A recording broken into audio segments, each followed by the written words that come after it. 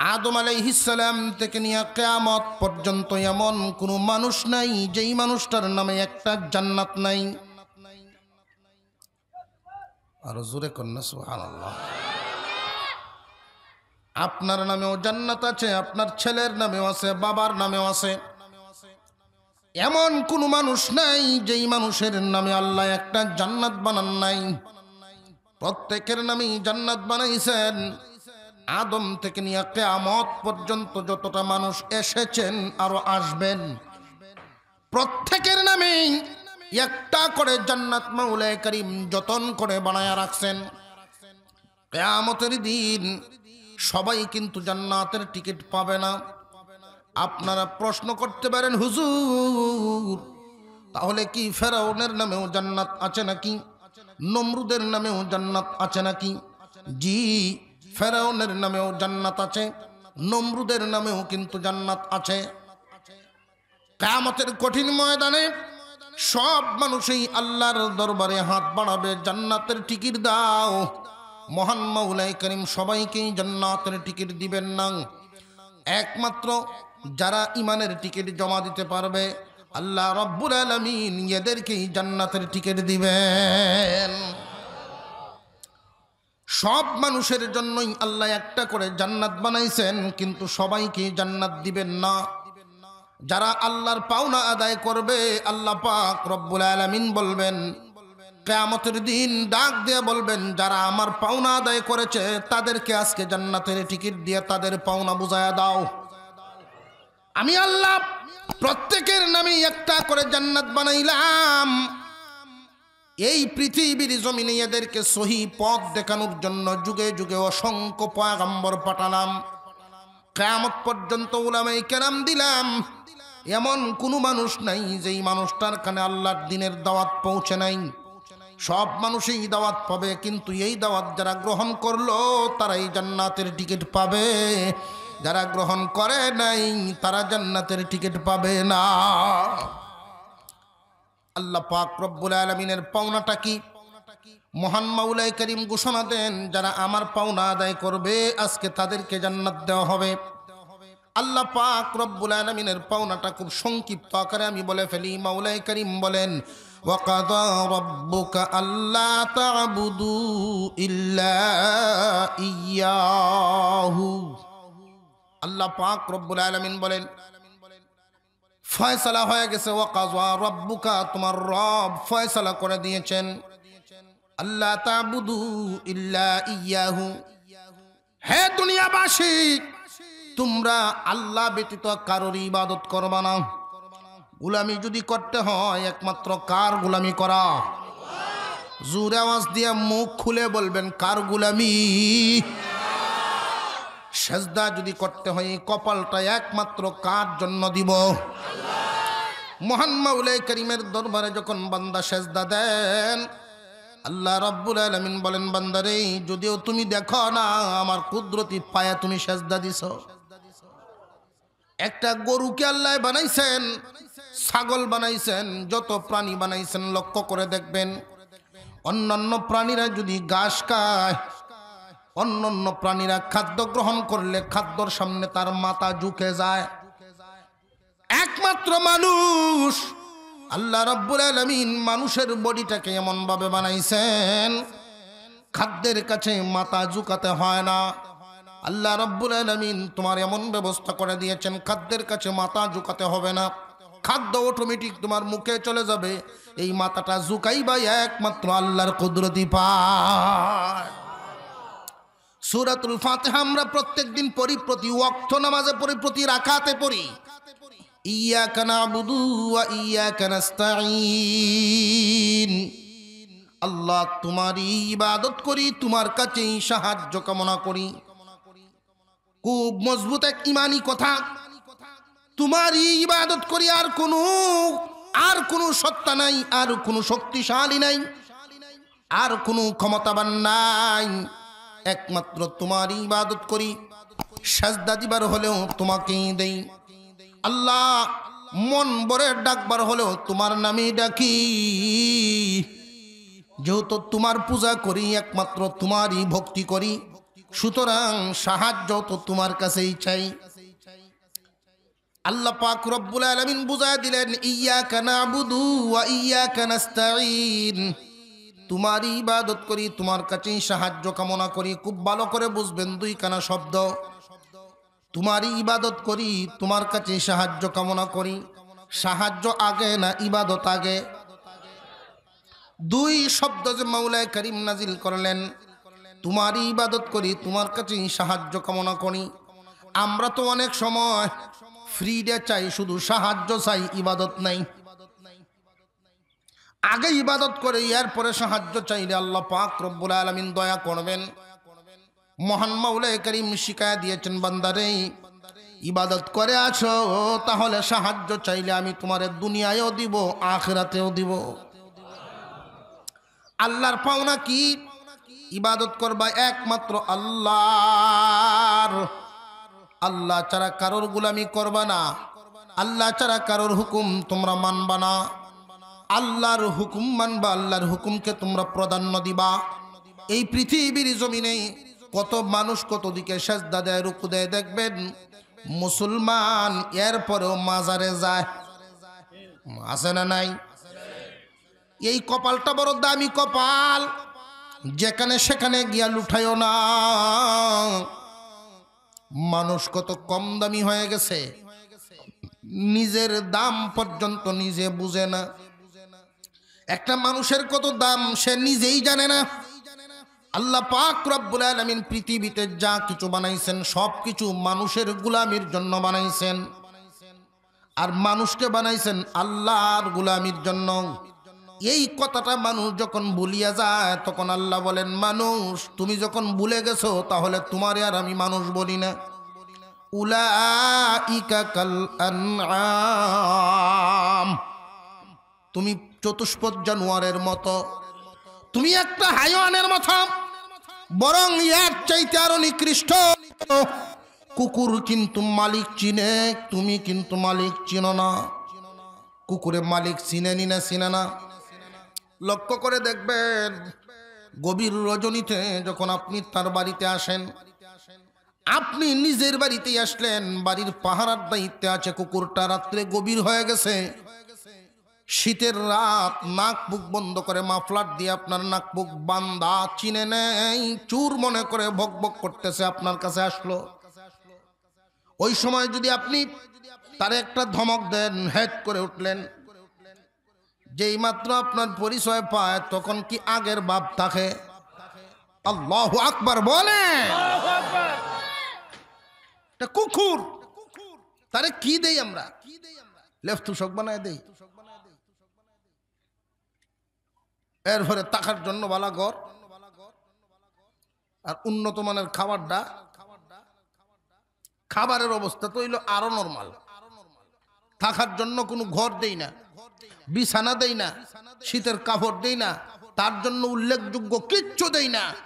বরং খাবারের অবস্থাটাও যদি দেখে যে বল মাছ আনছে বাজার থেকে, হে মনে মনে ভাবে যে আজগা গিয়া মোটামুটি একটু সরস টাইপের কাটাকুটা পাওয়া যাবে।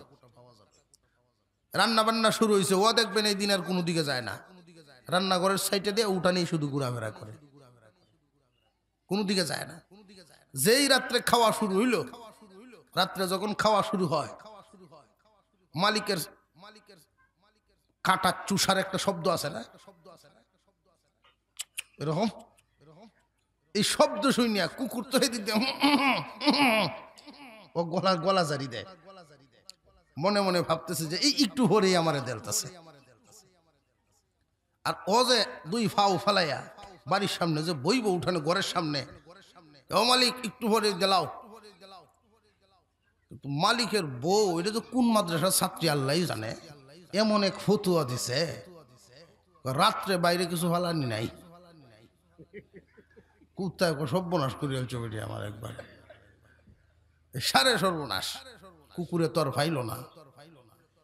এর পরেও কি আপনার বাড়ি ছেড়ে দেয়? আপনার বাড়িতে যদি চুর আসে, তারে কি সুযোগ দিবে যে চুরি করে লাও? সুযোগ কিন্তু দিবে না। চুরকে সে আটকাবেই। বরং আপনি নিজেও যদি আসেন, মুখটুক বান্দা চিনে নাই, দেখবেন ভক ভক করে লই আইছে, একদম আপনার ভিজে লাগছে। আপনি যদি কোন আপনার এইতের অর্থ হইল হ্যাঁ বুঝছে বালা রকম, আপনার যে হেট কইস আপনার হেইতের অর্থ হইল এটা তর্জমা হইল যে আমার বাড়ির তাহস, আমার কাজ, আমার দেখি কুদাস, তখন হে তর্জমা বুঝিয়া হেইতের অর্থ হে বুঝে বুঝিয়া দেখবেন আপনার সামনে গিয়াই লেজটা ফালাইয়া দেয়া এরকম করতে থাকে, সাইডে ঘুরতে থাকে, মানে সরি আমি চিনছি না। মালিকের সাইডে দিয়ে ঘুরে আর মাফসা সরি চিনছি না। কি দিলেন তারে? কিচ্ছু দেই না। এরপরেও একটা কুকুর তার মনিবকে এই পরিমাণ মানে, কিন্তু আল্লাহ কি পরিমাণ আমাদেরকে দেন। মুসলমান ইমানদার ভাইরা আমার, লক্ষ্য করে দেখেন, যেই দিনে এই নামটা পর্যন্ত কেউ জানতো না, এমন একটা সময় ছিল তোমার পরিচয় তোমার মা বাবাও জানতো না। দুইজনের মিলনের মাধ্যমে আল্লাহ তোমাকে দুনিয়ায় আসার ব্যবস্থা করে দিয়েছেন। বান্দারে, মার গর্ভে তুমি আসলা, খবর হয়ে গেল নতুন মেহমান আসবে, খবর হয়ে গেল সবাই খুশি, মা খুশি, বাবা খুশি, দাদা দাদি নানা নানি আত্মীয় স্বজন সবাই খুশি হয়ে গেল, নতুন মেহমান আসবে। এমনকি দাদা আর নানার মধ্যে যদি দুই বিয়ের মধ্যে ঝগড়া থাকে, অনেক সময় নতুন নতুন আত্মীয় হইলে ঝগড়া বিবাদ আছে না নাই, মাঝে মাঝে মন কষাকষি। যেই মাত্র খবর হয় নতুন মেহমান আসতেছে, এমনিই দেখবেন কুশমাইল বাজারও একজন আর একজন পিছন দিয়া ঝাপটাতে ধরিয়েছে। এখন আর রাগ করে থাকার সময় নাই, নতুন মেহমানের আগমন, কি আনন্দ। কিন্তু তুমি বান্দা, মার গর্বে কি খাইবা, কেমনে থাকবা, এই শীতের দিন গরমের দিন কেমনে পার করবা, এই চিন্তা কারোর নাই। এই চিন্তা করেন কে? জোরে আওয়াজ দিয়ে বলেন, কে করেন? রে বান্দা, মার গর্বে তুমি থাকো, তোমার খাদ্যের ব্যবস্থা করে দিয়েছেন আল্লাহ। তোমার পেশাব পায়খানা কুদরতি ভাবে শোনায় দেন। যদি পেশাব পায়খানা তোমার মার গর্ভের ভিতরে তুমি করে ফেলো, পেট ফুলে মরে যাবে। একটা মানুষের ভিতরে আর একটা মানুষ, প্রচন্ড গরমের দিন নিজের ঘরের ভিতরে এসি রুমেও তাকিয়া শান্তি পাওয়া যায় না। আর একটা মানুষকে আর একটা মানুষের পেটের ভিতরে আল্লাহ কেমনে রাখেন, এই চিন্তা কি কেউ করছো নি কোনোদিন? বান্দারে, তোমাকে রাখার জন্য আল্লাহ কত সুব্যবস্থা করে দিয়েছেন। এই দুনিয়ার জমিনে তুমি আসবা, তুমি আসো নাই এখনো, এরপরেও আল্লাহ রিজিকটা আগেই পাঠায় দিয়েছেন। তুমি এই কুশমাইল এলাকায় তোমার জন্ম হবে, জন্মগ্রহণের পরেই তোমার অসুস্থতা হবে, কয়েকদিনের মানুষ তুমি রোগী হয়ে গেলা। আল্লাহ পাক রব্বুল আলামিন তোমার জন্য আরো 1-1.5-2 বছর আগে ওষুধ বানাইয়া প্রথমে ময়মনসিংহ পাঠান, যে না না ময়মনসিংহ রাখলে চলবে না, এই ঔষধ ফুলবাড়িয়া নিয়ে আসো, ওইখান থেকে একবারে তার বাড়ির নিকটের ফার্মেসিতে নিয়ে আসো। আমার বান্দা অসুখ হওয়ার সাথে সাথেই যেন নিকটের ফার্মেসির থেকে তার ওষুধ কিনে আনতে পারে। আমার রব আল্লাহ পাক রব্বুল আলামিন বলেন, বান্দা তোমাকে আমি কত সুন্দর করে লালন পালন করলাম। তুমি তোমার মার সাথে যখন ঘুমাইতে যাও, তোমার মা যদি ঘুমের করে তোমার হাতটা, তোমার মায়ের হাত তোমার নাক মুখের উপরে ভেবে ফেলে দেয়, তোমার কিন্তু ক্ষমতা নাই, আওয়াজ করার ক্ষমতা নাই, দম বন্ধ হয়ে মরে যাবে। এই জন্য কন্টিনিউ 2 জন ফেরেশতা, একজন তোমার পায়ের কাছে আর একজন মাথার কাছে, তারা ডিউটি করে সেনাবাহিনীর মতো। 2 ফেরেশতা আমি নাজিল করে দিয়েছি। তোমার মার হাতটা যদি নাক মুখের উপরে পড়িয়া যায়, তোমার মার ঘুমটা ভাঙাবে না, এমনি আস্তে করে শুধু হাতটা সরায় তোমার শ্বাস ফেলার ব্যবস্থা করে দেয়। আজকে তুমি বড় হইয়া আমার নাফরমানি করো, আমি মাওলারে তুমি চিনো না রে বান্দা। চাইবা তো আমার কাছে চাও, আমি কিন্তু ঘুমাই না, তোমার দেওয়ার জন্য সব সময় সজাগ। মুসা আলাইহিস সালাম একবার জিজ্ঞাসা করেন, আল্লাহ আপনি কি ঘুমান না? আপনি কি ঘুমান না? না আমি ঘুমাই না। ইন্নী আমসিকুস সামাওয়াতি ওয়াল আরদ, আমি আসমান জমিনের মালিক, দেখনেওয়ালা, পালনেওয়ালা, এই আসমান এবং জমিনের চালানেওয়ালা আমি। কেমনে ঘুমাবো? যদি ড্রাইভার ঘুমায়া যায় তাহলে অবস্থা কি ঠিক থাকবো নি? দেখবেন আলম এশিয়ার থেকে যখন টিকিট কাটিয়া মহাকালীতে রওনা দেয়, টিকিট কাটার সময় দেখা যায় কুলি টুলি করিয়া শেষ, দোয়া ফুরেলায় আগেই বাস উঠছে না হনো। কি এর দোয়া কয়? আল্লাহুম্মা বিসমিকা আমুতু ওয়া আহইয়া। দোয়া ফুরিয়ালছে মানে কি ঘুমের দোয়া, বাস উঠছে না হনো ঘুমের দোয়া কিন্তু এ ফুরিয়ালছে মানে বাস উঠছে এক ঘুম দিব একবারে ফুলবাড়িয়া। কিন্তু ময়মনসিংহ আইসায় যদি বাইপাস পারইয়া ড্রাইভারে কয়, ও প্যাসেঞ্জার ভাইয়ারা এতক্ষণ আপনারা ঘুমাইছেন, আমি কিন্তু অসুবিধা করি নাই, চালাই আনছি, এখন আমি 10 মিনিট ঘুমাইয়াম, আপনারা চালাবেন চলবনি? মহান মাওলা করিম 1 সেকেন্ডের জন্য ঘুমান না। তাফসীরওয়ালা লেখেন আল্লাহ কেন ঘুমান না? আল্লাহর দয়া বেশি থাকার কারণে ঘুমান না। আল্লাহর দয়া বেশি। কখন কোন জায়গা থেকে আল্লাহর কোন বান্দা আল্লাহ বলে ডাক দেয়, এই ডাকের জবাব কে দিবে? এই জন্য আল্লাহ ঘুমান না।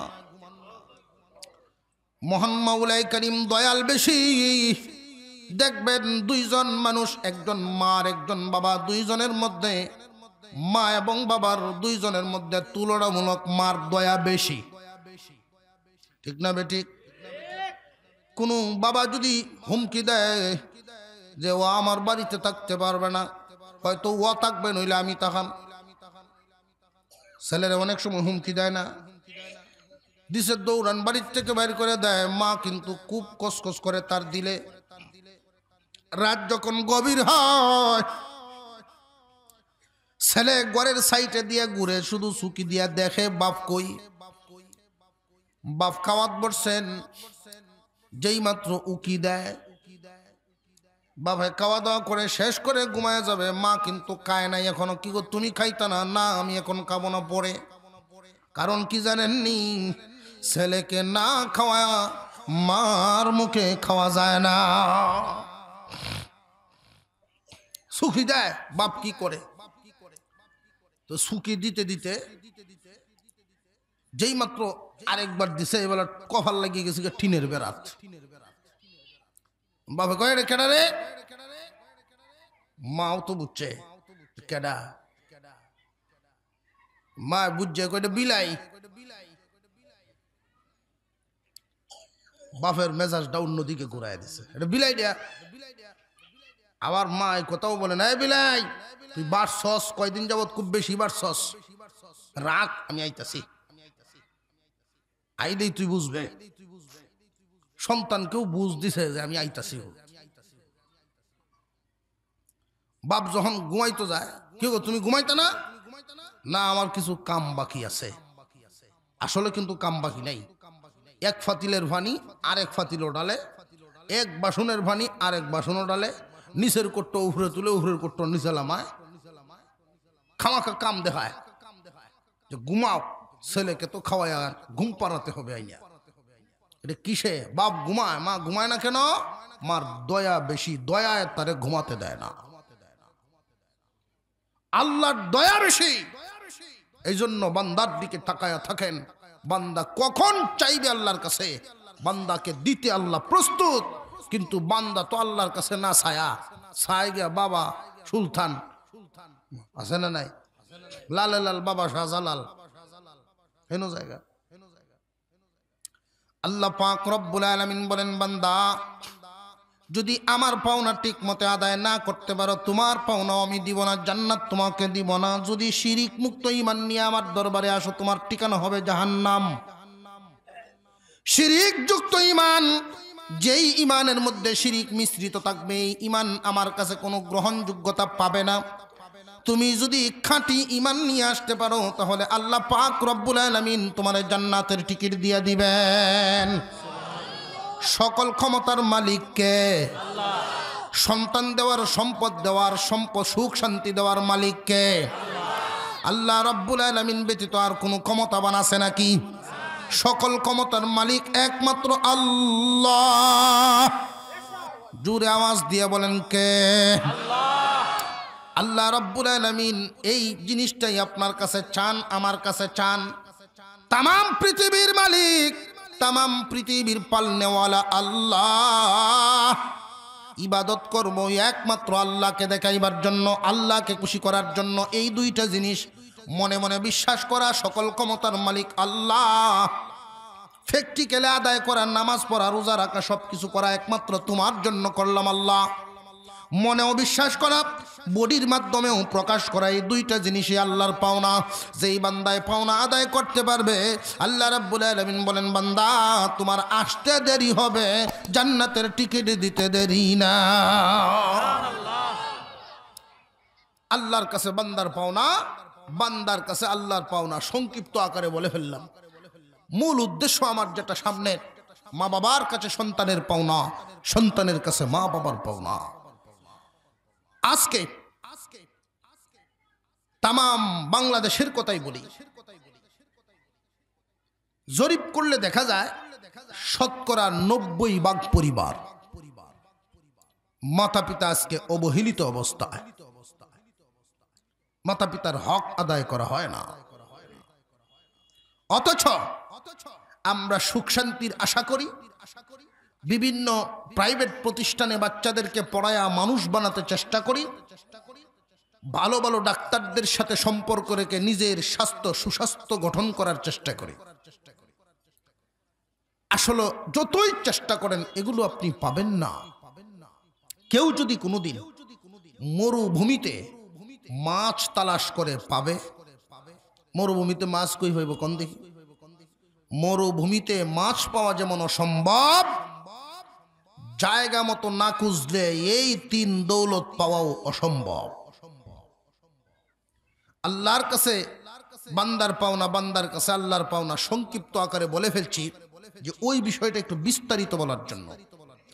মা বাবার কাছে সন্তানের পাওনা, সন্তানের কাছে মা বাবার পাওনা। আমি আপনাদের সামনে খুব সংক্ষিপ্ত আকারে এই বিষয়গুলো বলবো।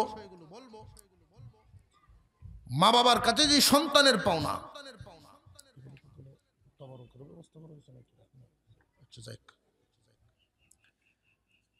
মা বাবার কাছে সন্তানের পাওনা, সন্তানের কাছে মা বাবার পাওনা। আজকাল দেখা যায় এই 90% পরিবারের মধ্যে মা বাবার পাওনা আদায় করা হয় না। মা বাবার যত্ন সেবা ঠিক মতো নেওয়া হয় না। কারণটা কি?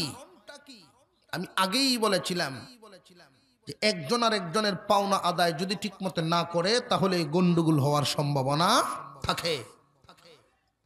আপনারাই আগে বলেন, মা বাবার কাছে যে সন্তানের পাওনা আছে, সন্তানের কাছে মা বাবার পাওনা আছে, কে কার পাওনা আগে আদায় করবে? মা বাপে আগে না সন্তানে আগে? মা বাপে আগে। কারণ সন্তান হওয়ার পরে যদি কয়ে যাও বাজার ঘুরে আউগা, সম্ভব? সম্ভব না। উপযুক্ত হতে হবে। এই জন্য আগে সন্তানের পাওনা আদায় করা দরকার। বুঝতে হবে সন্তান আমাদের কাছে কি পায়। যেই মা বাবায় সন্তানের পাওনা আদায় করবে, সন্তান বড় হইয়া মা বাবার পাওনা আদায় করবে। যেই মা বাবায় সন্তানের পাওনা আদায় করবে না, সন্তান বড় হইয়া মা বাবার পাওনা আদায় করবে না। এই যে আমরা এত ওয়াজ করতেছি, এত নসিহত করতেছি, ওয়াজ এত ধরে না, কারণ আসল জায়গায় গন্ডগোল। আগে আমাদের বুঝতে হবে, ধারাবাহিকভাবে খুব সংক্ষিপ্ত আকারেই বলে ফেলবো আমি, কারণ এই বিষয়টা একটু বিস্তারিত না বললে আপনারা বুঝবেন না। মা বাবার কাছে সন্তানের যেই পাওনাগুলো আছে, এগুলো আমরা অনেকেই জানি না, না জানার কারণেও অনেকে আদায় করে না। আজকে আমাদের জানা দরকার, আমরা আমাদের সন্তানদের এই পাওনাগুলো যদি আদায় করতে পারি, আমাদের সন্তানেরা বড় হইয়া আমাদের পাওনা আদায় করবে। আর যাদের সন্তানরা আজকে দেখেন এলোমেলো এদিক ওদিক ঘোরাফেরা করে, আপনারা একটু হিসাব মিলাবেন, মিলাইয়া দেখবেন কোন জায়গায় গন্ডগোলটা ঘটাইছেন। তাহলেই হিসাব মিলে যাবে যে আসলে কি সন্তানের দোষ না মূলত আমারই দোষ, এটা বুঝতে পারবেন। ও ভাই, ইসলামী বিধিবিধান আমাদের সামনে আছে। এই বিধিবিধান মানিয়া জীবনযাপন করতে পারলে দুনিয়া আখেরাত উভয় জাহানেই সুখ শান্তি নিশ্চিত হয়ে যায়। ভাই সাহেব, মা বাবার কাছে সন্তানের যেই পাওনাগুলো হুজুর আকরাম সাল্লাল্লাহু আলাইহি ওয়াসাল্লাম বর্ণনা করেছেন, এই পাওনাগুলো আমরা এখন ধারাবাহিকভাবে একটু একটু বুঝি, নিয়ত করি ইনশাল্লাহ আমরা আগামীতে এগুলো পালন করে ফেলব। অনেক মুরব্বী এখানে আছেন, আপনারা ভাবতে পারেন যে হুজুর আইলেন তো আইলেন, সময় মতো আইলেন না। এতদিন পরে আয়া খোঁজখবর লই আইছেন, আমার জীবন তো শেষেই, এখন আর শূন্য, এই লাভটা কি আছে না? অনেক মানুষ এরকম মনে করতে পারেন। দাদা আর নাতি দুইজন গেছে মসজিদে একসাথে জুমার দিন, ইমাম সাহেব দোয়া করতেছেন, আল্লাহ আমরা সবাই রে নেক সন্তানের মা বাপ বানায়া দাও, নেক সন্তান দান করো আল্লাহ, তুমি আমাদের প্রত্যেককে নেক সন্তানের বাবা হওয়ার তৌফিক দাও। তো সবাই কয় না আমিন, দাদাও কইছে নাতিও কইছে। রাস্তাত আয়া নাতে জিগা, দাদা তোমার মতলবটা কি? কি মতলব? যে হুজুরে যে কইছিল নেক সন্তানের পিতা বানায়া দাও, তুমি তো এই সময় আমিন খুব ডাডে কইছো শুনছি।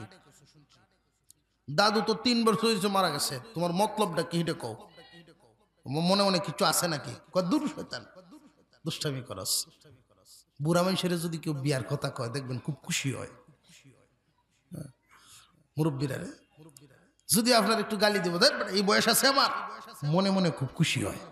সাংঘাতিক এই জিনিস সবাই পছন্দ করে।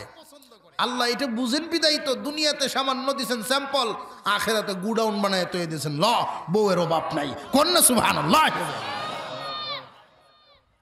দুনিয়াতে স্যাম্পল, আখেরাতে গুডাউন। দুধ খাইতে আমরা পছন্দ করি, কাপ দিয়ে 1 লিটার 1.5 লিটার বাজার থেকে আনি। আল্লাহ বলেন তোমার কাছে পছন্দ হয়, দুনিয়াতে স্যাম্পল দিছি, আখেরাতে গুডাউন, দুধের নদী বানায় দিলাম।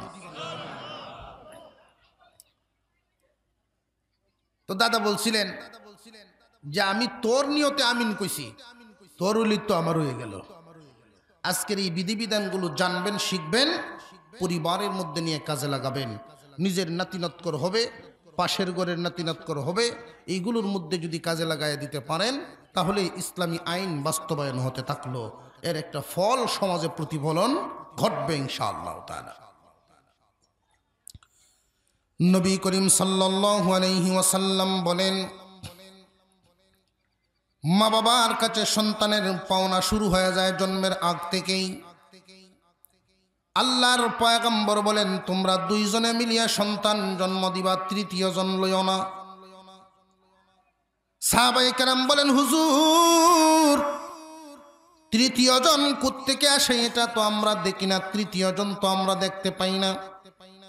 নবী করিম সাল্লাল্লাহু আলাইহি ওয়াসাল্লাম বলেন 3য় জন হলো শয়তান। তোমরা 2 জন যখন স্বামী স্ত্রী মিলন করো তখন শয়তান তোমাদের সাথে শামিল হয়। দোয়া শিখায় দিলেন আল্লাহর পয়গম্বর, আল্লাহুম্মা জান্নিবনি শাইতানা ওয়া জান্নিবিশ শাইতানা মা রাযাকতানা। এই দোয়া পড়িয়ালো শয়তান বিছানায় থাকবে, দূরের কথা ঘরেই থাকতে পারবে না। সুবহানাল্লাহ, আস্তে আস্তে কইেন, কেউ শুন গেলবো ঘরে।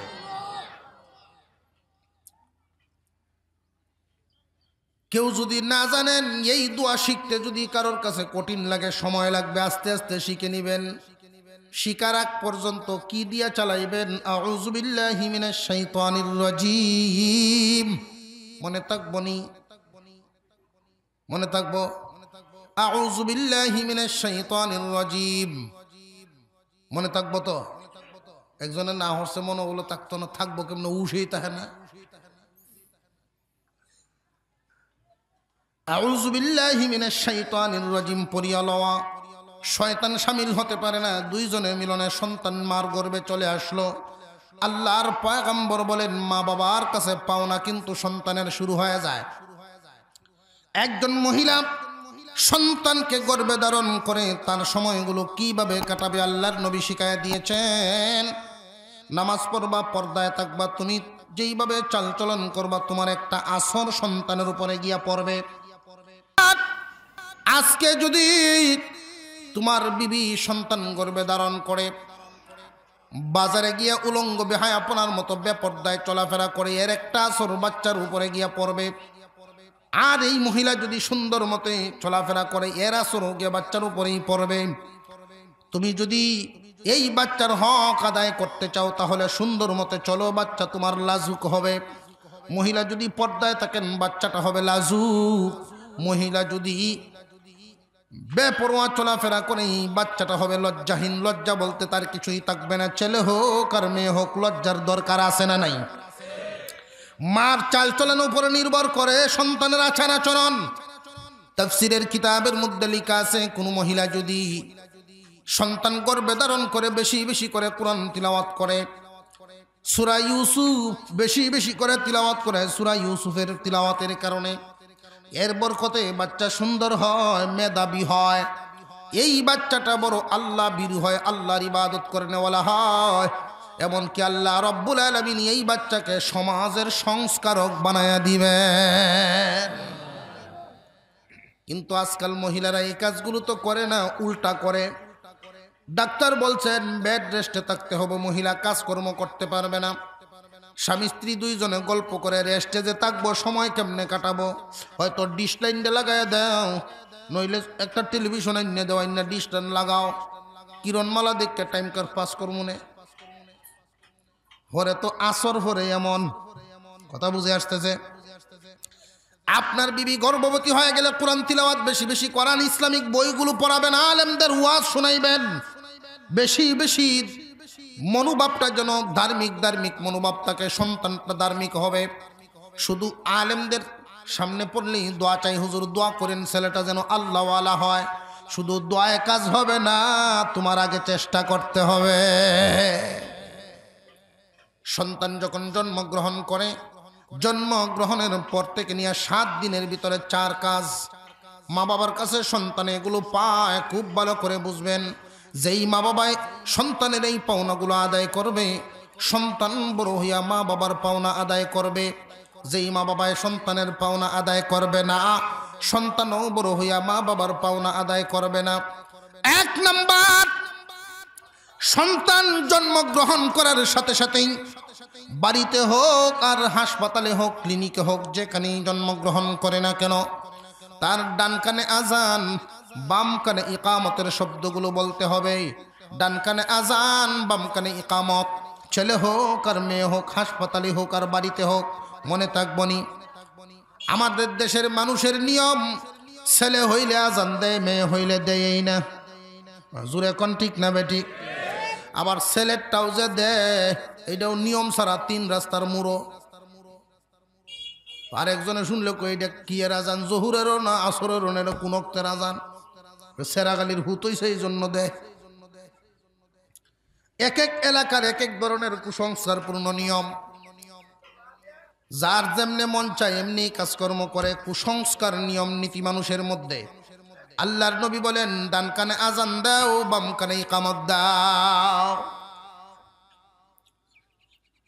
অনেক ভাইয়েরা আসতেছেন, আলহামদুলিল্লাহ। আমরা একটু সুযোগ করে দেই, যদি সম্ভব হয় সামনে একটু জায়গা করার মতো একটু সম্ভব যদি হয়, নিজ নিজ দায়িত্বে আমার সামনের ফাঁকা জায়গাটা বন্ধ করে ফেলি।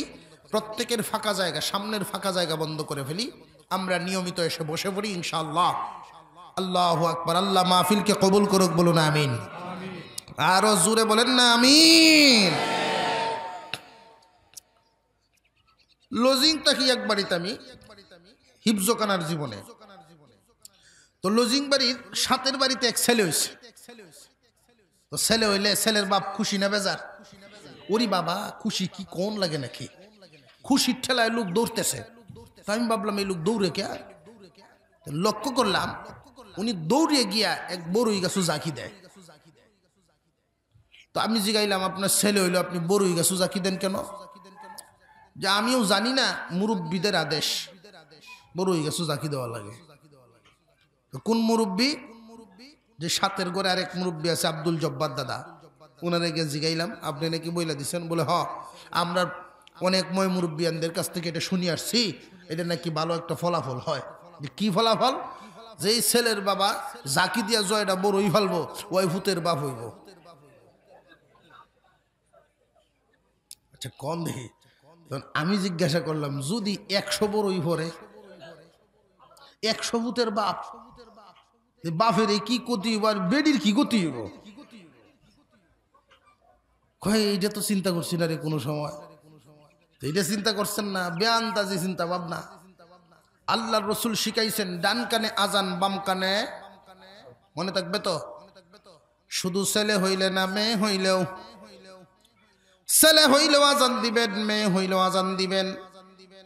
ছেলে হইলে মনের আনন্দে অনেক কিছু করে, কিন্তু মেয়ে হইলে অনেক কিছু করে মনেই তো ভালো না। বরং ছেলে হইলে আর মেয়ে হইলে দেখবেন ব্যবধানটা কিরকম দেখা যায়। মেয়ের বাপ চেহারা অন্ধকার করে ফেলে। কোন মুরব্বী যদি তারা জিজ্ঞাসা করে, কিরে ব্যাপার, শুনছিলাম না তোর কি খবর, কি কয়, হ্যাঁ ওইছে ওইছে, তখন বুড়ায়ও বুঝেলছে যে কি হইছে, বুঝেলছে, তার জবাবে বোঝা যায়। তখন মুরব্বীও সান্ত্বনা দেয়, আচ্ছা কি করবে, আল্লাহ দিছে, কি করবে, আল্লাহ দিছে। ধৈর্য ধারণ করার সবুরের সবক দেয়। আর যদি ছেলে হয়, সাজি আপনার বাই হইছে, চাচামি আপনার বাই হইছে, আলহামদুলিল্লাহ, আল্লাহ বাঁচাও, আল্লাহ বাঁচাও। আর মেয়ে হইলে কি করবে, আল্লাহ দিছে, এই হন আর আল্লাহ বাঁচায় কয় না, বাঁচাইলে বাঁচাও, নইলে লয়ে যাবো।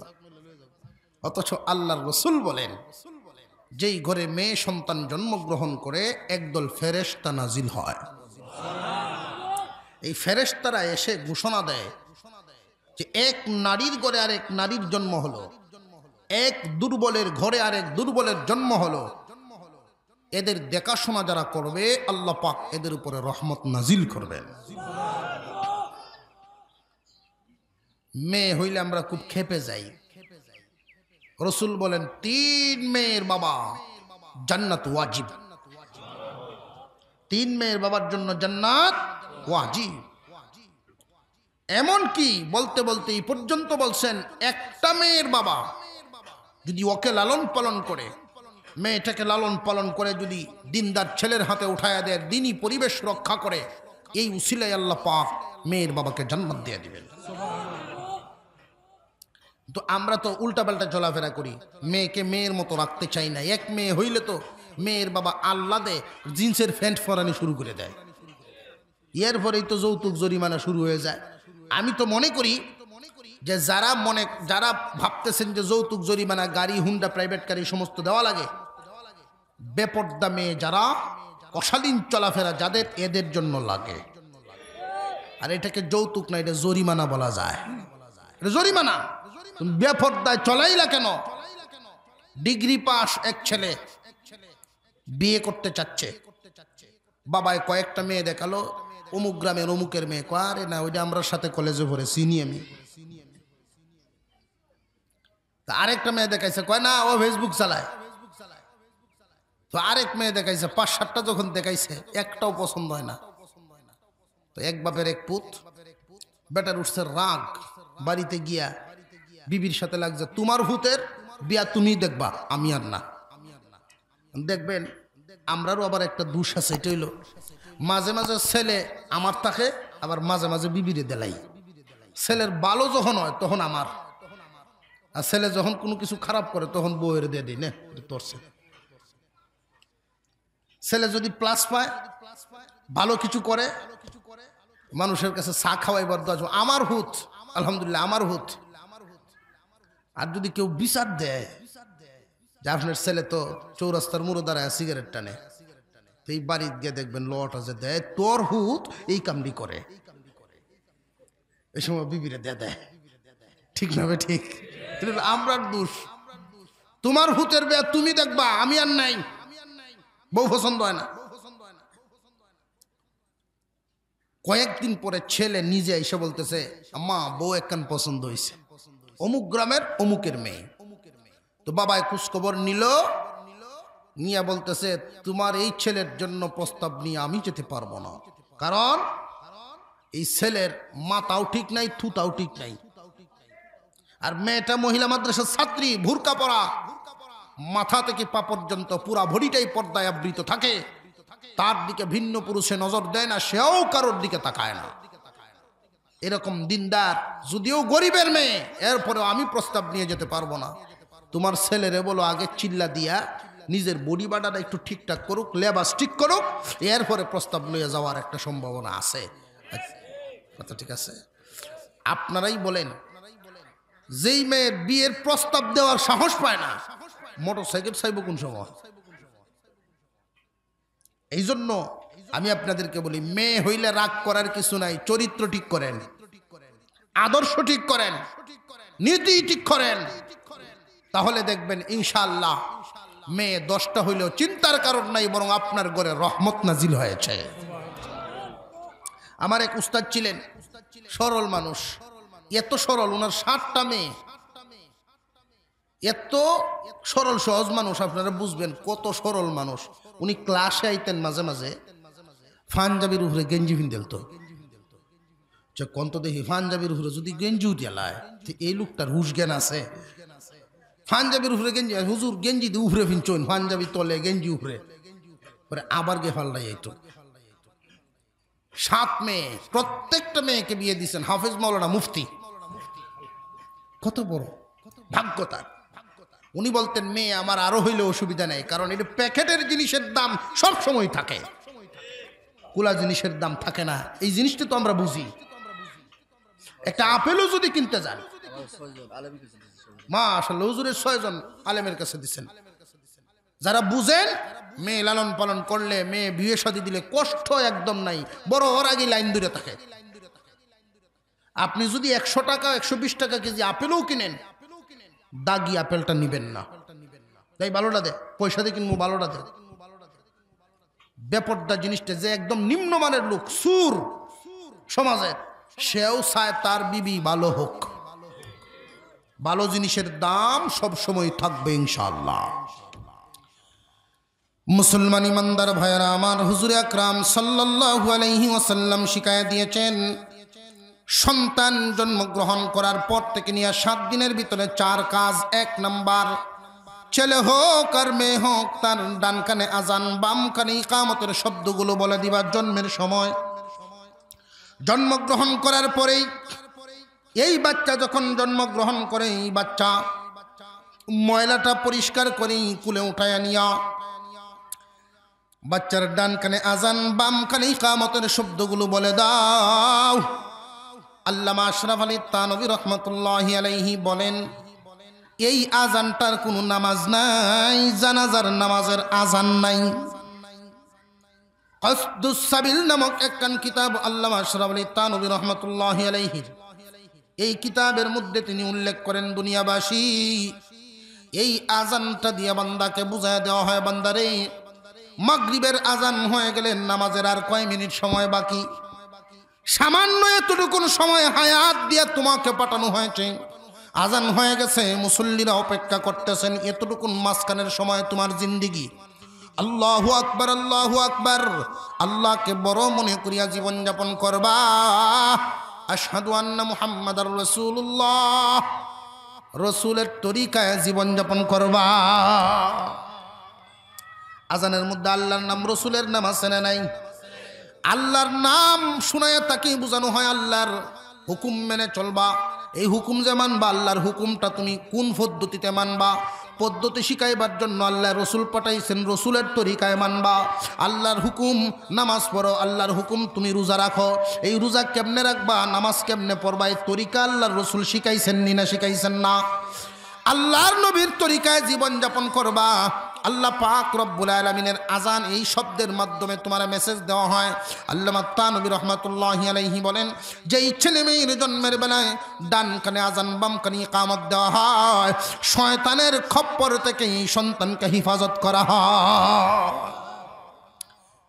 জন্মের সময় এক কাজ, 7 দিন বয়স যখন হয়ে যাবে তখন তার 1 নাম্বার কাজ হবে, 7 দিন বয়সের সময় তার মাথাটা মুন্ডানো, চুলগুলো ফালাইয়া, এই চুলগুলো ওজন দিবেন, ওজন দিয়া ওজন বরাবর স্বর্ণ অথবা রূপা আল্লাহর রাস্তায় সদকা করে দেওয়া। যদি আপনি ধনী হন, সম্ভব হইলে স্বর্ণ দেওয়া, যদি ধনী না হন, গরিব হন, তাহলে রূপা দিবেন। 100 থেকে 120 টাকা হইতে পারে সর্বোচ্চ। আল্লাহর রসুল বলেন, এই সদকা যদি কেউ আদায় করতে পারে, এই পরিবার এবং বাচ্চার উপরে যদি কোনো মুসিবত আসতে আনেওয়ালা মুসিবত থাকে, এই মুসিবতের সামনে এই সদকাটা বিরাট বড় একটা দেয়াল হইয়া যাইব। তাহলে দরকার আছে না নাই? যেই মা বাবা সন্তানের এই পাওনাগুলো আদায় করবে, সন্তানও বড় হইয়া মা বাপের পাওনা আদায় করে। যেই মা বাবা আদায় করে না, সন্তানও বড় হইয়া তাদের পাওনা আদায় করতে চায় না। 3 নাম্বার, 7 দিন বয়সের সময় 3 নাম্বার কাজটা হলো 7 দিন বয়সের সময় তার এমন একটা নামকরণ করা, এমন একটা নাম রেখে দেওয়া যেই নামটা শুনলেই বোঝা যায় মুসলমানের সন্তান। 1 নম্বরে জন্মের সময় আযান ইকামত, জন্মের সময় আযান ইকামত। জন্ম থেকে নিয়ে 7 দিনের ভিতরে কয়টা কাজ বলছিলাম? জন্মের সময় আযান ইকামত, 7 দিন বয়সের সময় মাথা মুন্ডানো 2 নাম্বার। 3 নাম্বার হলো নাম রাখা, মনে আসেনি? নামটা কেমন হয়তো যেই নাম শুনলেই বোঝা যায় মুসলমানের সন্তান। হুজুর রে ইমাম সাহেবরে দাওয়াত দিয়েছে এক লোক, আর ছেলে মেয়ে আছে, তো বলতেছে ওমি আপনার ছেলে মেয়ে আছে? কহে আছে আছে। এবারে ডাক দিছে, ওই তুফান। ছেলের নাম তুফান। তুফান শব্দ ডাক দিতে ইমাম সাহেব কাঁপিয়ে উঠছে। হুজুর আপনি ডরায় উঠলেন যে তুফানে 3 বার আমার বাড়ি ভাঙছে, নাম শুনলেই ডর করে। নাম তো হচ্ছে তুফান, যে সোলা কি ঠান্ডা হইব না গরম? আল্লাহ। ছেলের নাম এতদিন তো বাংলায় তো, তখন ইংলিশেও তো হয়। নাম তো হচ্ছে পাপ্পু, আছে না? এই পাপ্পু অর্থ বুঝতাম না, তখন একজন ইংরেজি শিক্ষিতরে চাটা খাওয়া যে কন না এই অর্থটা কি হবে বলেন একটু। হুজুর আপনার টেন কন যেত না, বলে কন না। বলে পাপ্পু অর্থ হইল কুত্তার বাচ্চা। আমি এত আশ্চর্য হলাম, কুকুর ছানা। পাপ শব্দের অর্থ কুকুর ছানা।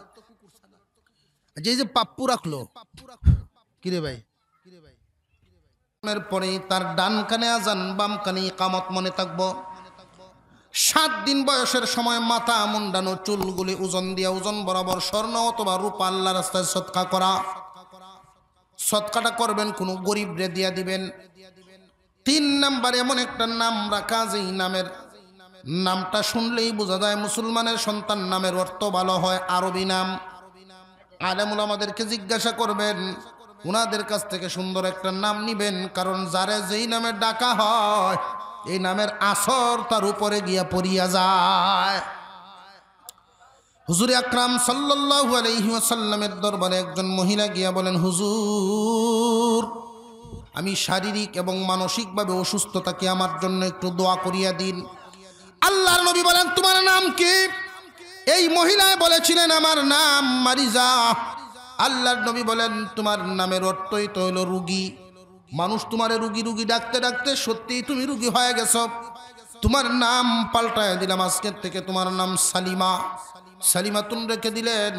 3 মাস পরে রাসূলের দরবারে এসে মহিলায় বলেন, ওগো নবীজি, আমি শারীরিক এবং মানসিক উভয়ভাবেই সুস্থ হয়ে গেছি। নামের আসর পতিত হয়। সুন্দর একটা নাম দিলে এই বাচ্চা যেই দিন বড় হবে বন্ধু মহলে যাবে, আত্মীয় স্বজনের বাড়িতে যাবে, রাজনৈতিক ময়দানে যাবে, সামাজিকভাবে চলাফেরা করবে। তার নামের প্রশংসা হলে তার মনটা ভরে যাবে, মা বাবার প্রতি সম্মান বাড়বে। আমার মা বাবা আবার সুন্দর একটা নাম উপহার দিয়েছেন।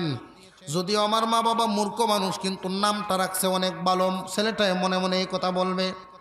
কিন্তু আজকে যদি তুমি শিক্ষিত হও, এমন শিক্ষিত ইংলিশের গন্ধ তোমার গায়ে লেগে গেছে, এই ইংলিশের গন্ধ লাগার কারণে তোমার ছেলের নাম তো পাপ্পু। এই পাপ্পু কিন্তু বড় হইয়া দেখবা যখন বন্ধু মহলে লজ্জা পাবে, কিরে তোর নাম দি পাপ্পু। পাপ্পু অর্থ ইংলিশরা জানেনি না, জানে না। তোর নাম কুকুরের সাথে রাখার কারণটা কি? তোর মা বাবা শিক্ষিত হইয়া এই কামটা কি করলো? তখন দেখবেন নামটা যদি অনুপযুক্ত নাম হয়, বেসুন্দর নাম হয়, তখন সন্তানের অন্তরে মা বাবার মর্যাদা কমে যায়। সন্তানকে আস্তে আস্তে বড় করবেন। সর্বপ্রথম তালিম দিবেন কোরআনের শিক্ষা। যদি কোরআনের শিক্ষা দিতে পারেন, আমাদের উচিত আমাদের সন্তানকে দেখবেন এই দুনিয়ার জমিনে 3 দিনের জেল, 3 দিনের জেল হয়ে যাও, এইটা কি আমরা চাই কিনা? আমার সন্তান জেলে যাও, এটা কি আমরা চাই? আমরা সব সময় চাই আমার সন্তানের সুখ শান্তি।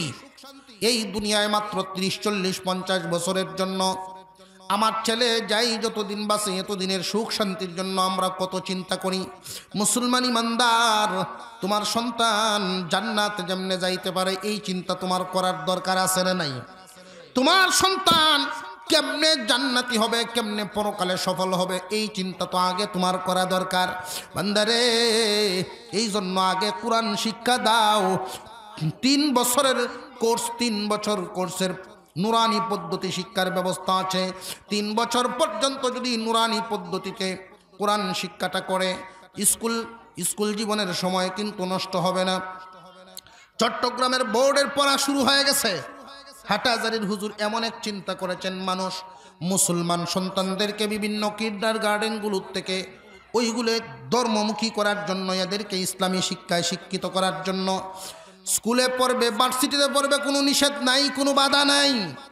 কিন্তু এই জাগতিক তথাকথিত কিন্ডার গার্ডেনগুলোতে যাওয়ার কারণে আমাদের মুসলমানের বাচ্চারা, মুসলমানের সন্তানেরা নষ্ট হয়ে যাচ্ছে।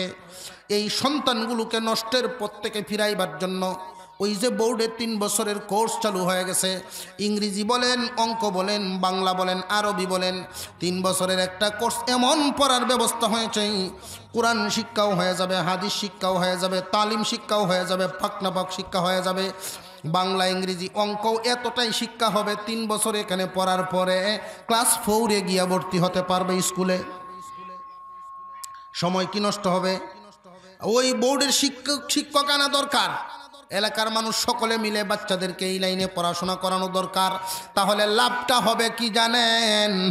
লাভটা হবে এই, বাচ্চার অন্তরে যদি একটু কোরআন ঢুকায় দিতে পারেন, এই বাচ্চা যদি আমেরিকায়ও যায় নাস্তিক হবে না। এই বাচ্চা যদি কানাডায়ও যায় কোনোদিন ঈমান হারা হবে না। এই বাচ্চাকে কোনোদিন শয়তানে তার দখলে নিতে পারবে না। কারণ শয়তানের দখলে নেয় কাদেরকে জানেননি? আল্লাহর নবী বলেন, ইন্নাল্লাযীনা লাইসা ফী জাওফিহি শাইউম মিনাল কুরআন কাল বাইতিল খরিব। আল্লাহর নবী বলেন, যেই অন্তরে কোরআনের কোনো অংশ নাই, এই অন্তরটা হয়ে যায় উজার ঘরের মতো।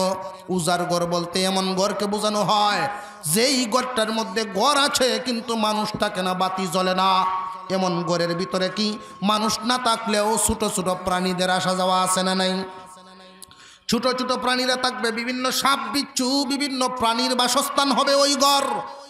যেই অন্তরের মধ্যে কোরআন নাই, যেই অন্তরের মধ্যে দিন নাই, ওই অন্তরটাকে তখন অবস্থা কেমন হয়? এই অন্তরটাকে বিভিন্ন ফেরকা, বিভিন্ন নিষিদ্ধ দলগুলো আইসা এদের অন্তরটারে আস্তানা বানায়া লয়। আজকে এই বাংলাদেশে কত ধরনের নিষিদ্ধ দল আবিষ্কার হয়, কত ধরনের নিষিদ্ধ দল আবিষ্কার হওয়ার কারণে আজকে মুসলমানেরা দিশেহারা হয়ে যায়, আলেম উলামারা দিশেহারা হয়ে যান। কয় দিক দিয়ে বেড়া দিবেন?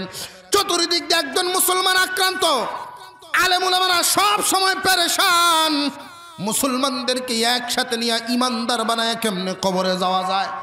কিয়ামতের কঠিন ময়দানে পয়গম্বর যদি জিজ্ঞাসা করেন, ও আলেম সমাজ, তোমরা তো ওয়ারাসাতুল আম্বিয়া, নবীগণের ওয়ারিস ছিলাম, তোমরা কি দায়িত্ব নিলা? আজকে তোমরা থাকতে ওই মানুষগুলো কেন ঈমান হারা হয়ে গেল? আল্লাহর কাছে জবাব দেওয়ার ব্যবস্থা থাকবে না, পয়গম্বরের সামনে মুখ দেখাইবার ব্যবস্থা থাকবে না। এই জন্য আলেমরা পেরেশান। সব সময় আপনাদের ঘুম ভাঙায় রাখার জন্য চেষ্টা করে।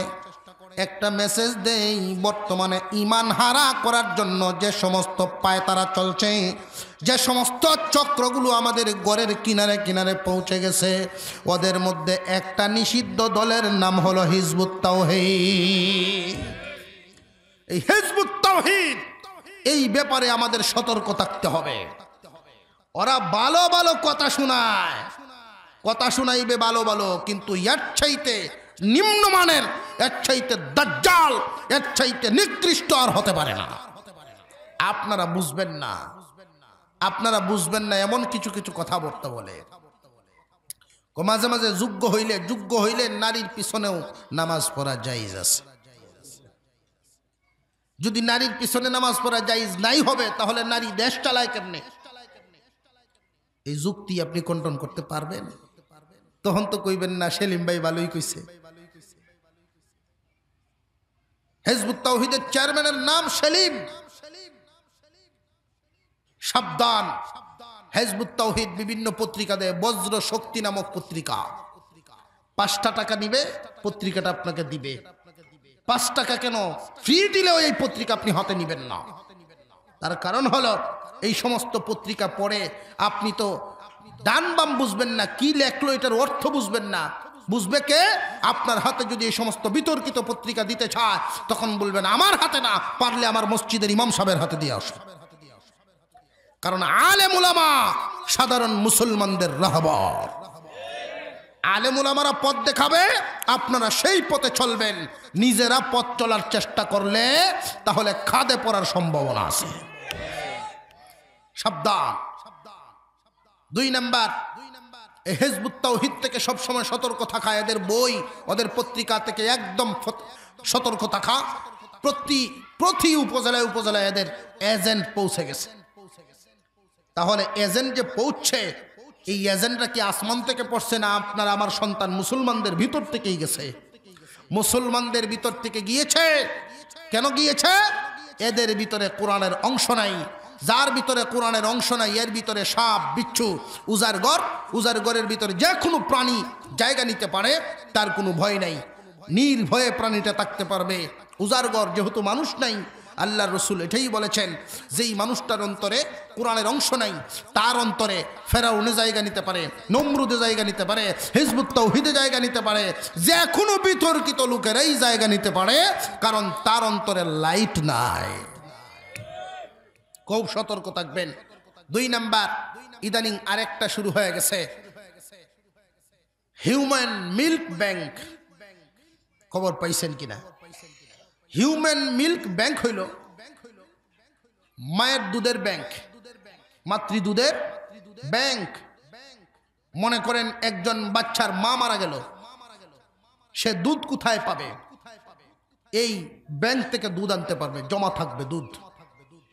আর এই দুধ তারা জমাইবে কোত্থেকে?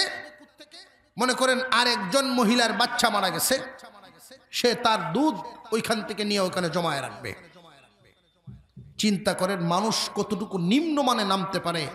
আপনারা তো প্রাথমিক দিক থেকে চিন্তা করতেছেন যে কাজটা তো হুজুর ভালোই করছে, ওরা কাজটা তো ভালোই করলো। একজন মহিলার বাচ্চা মারা গেল, তার দুধ জমা থাকবে, সে তো কষ্ট করবে। এটা যদি ডাক্তারি পদ্ধতিতে, সুন্দর পদ্ধতিতে, সুস্থ সেবার মাধ্যমে দুধটা নিতে পারে, জমা রাখবে এখানে, জমা করার পরে আরেকজন বাচ্চা এটা পান করে সে জীবন ধারণ করবে, এটা তো ভালো কাজ।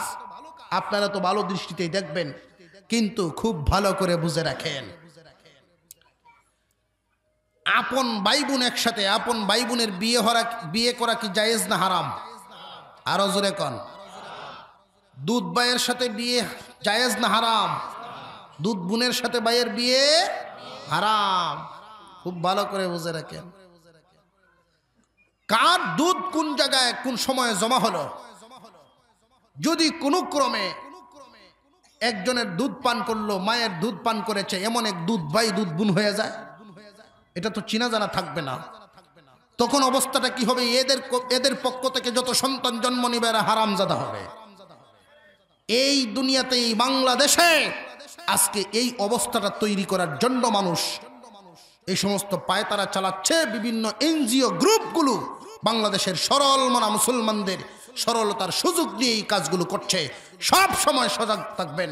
আলেম উলামারা যখন যেখানে ডাক দিবেন, ঐক্যবদ্ধ আলেম উলামাদের জামাত যেদিকে আপনাদেরকে ডাকবে সেই দিকেই থাকবেন ইনশাআল্লাহ। এখানে একটা প্রতিষ্ঠান করা হবে শুনেছি, একটা প্রতিষ্ঠান করা হবে শুনলাম। এই প্রতিষ্ঠানটার দিকে আপনারা লক্ষ্য রাখবেন। বদরিন সদস্য যদি ওনারা করতে চান, কখনো বদরিন